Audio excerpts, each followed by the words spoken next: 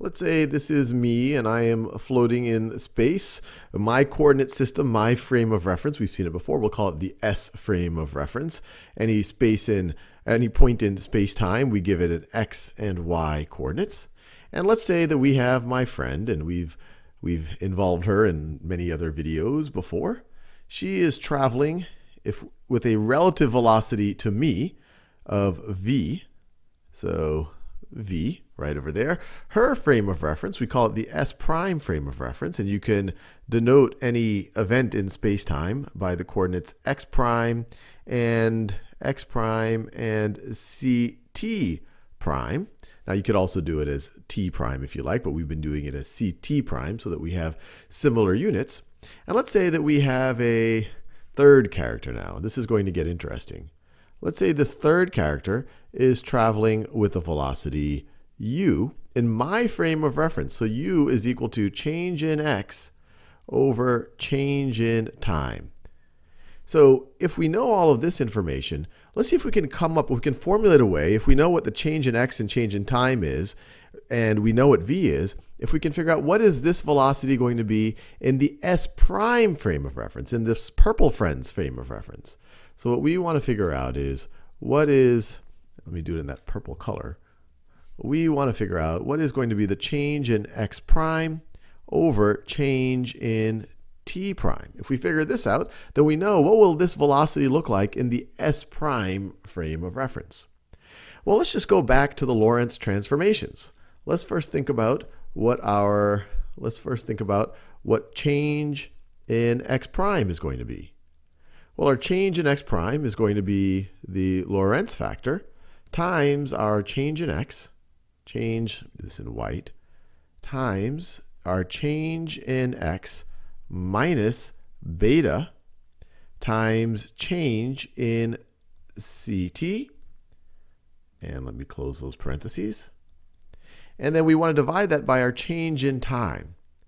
We want to divide it by our change in time. So change in time, or change in t prime, I should say. Well, let me just go back to the Lorentz transformation. Let me write it the way that I'm used to writing it. I'm used to writing it as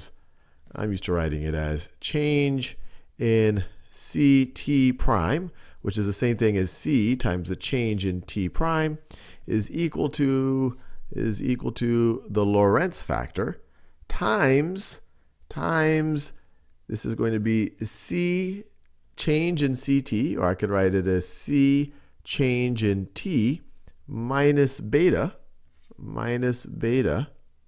times change in x. And once again, I could have written this as change in ct, or I could write this as c times change in t, because the c isn't changing. So we know that already. So if we wanted to solve for just change in t prime, we could just divide both sides by c. So let's do that. If we divide all of this by c, what do we get? And this is a form, we've seen this in other videos that you might recognize, and you might see this in some textbooks. Our change in t prime is going to be equal to gamma times, well, c times delta t divided by c is just going to be delta t. And then if you take, so minus beta divided by c. Well, let's just remind ourselves that beta is equal to v over c. So beta divided by c is v over c squared. So I could write this as minus v over c squared change in x. So change in t prime, let's write that now. That's going to be equal to, you have your gamma times change in time in my coordinate system. So not the t prime, just change in t minus v over c squared change in x. So immediately there's at least one simplification we can do. We can divide both the numerator and the denominator by gamma. I keep wanting to change. So we can divide the numerator and denominator by gamma. That simplifies it a little bit. And so we can write this as our change in x prime over change in t prime is equal to In the numerator, we have change in x. And actually, let me just write out what beta is. So beta, actually, let me write it over. Well, I'll do it over here. Minus v over c. That's what beta is.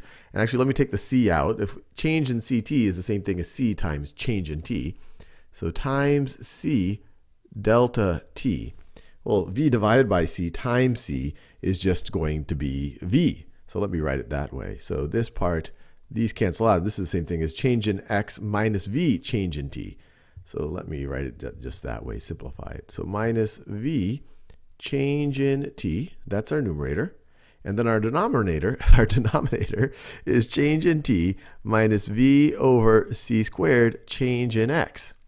So it looks like we're getting close here, but we don't have the change in x, change in t. We have how much of a change in x we have for a given change in t. So what we could do is we can divide the numerator and the denominator by delta t. So we could multiply the numerator by 1 over delta t and the denominator by 1 over delta t, which is equivalent to dividing the numerator and the denominator each by delta t. And why am I doing that? Well, if I do that, this first term right over here is going to be delta x over delta t, which we know, and then we have minus v, because delta t divided by delta t is just going to be 1. And then our denominator, delta t divided by delta t is just 1. And then we're going to have minus v over c squared, and then times delta x divided by delta t. Delta x divided by delta t. So this is cool. We've just been able to figure out what our velocity in the primed coordinate system, in the s prime frame of reference is, in terms of the relative velocity between the s prime frame of reference and my frame of reference. Delta x, delta t, the velocity in my frame of reference. And, well, we know all of this other stuff, too. This is just delta x, delta t, and this is v. Or we could even write it like this. We said delta x over delta t is going to be equal to u. So it's equal to u minus v over 1 minus delta x over delta t is just u. So this is just u here. So it's u times v, or v times u, all of that over c squared. So this is a really useful derivation, which we're going to apply some numbers to in the next video, so we can appreciate kind of how fun this is on some level.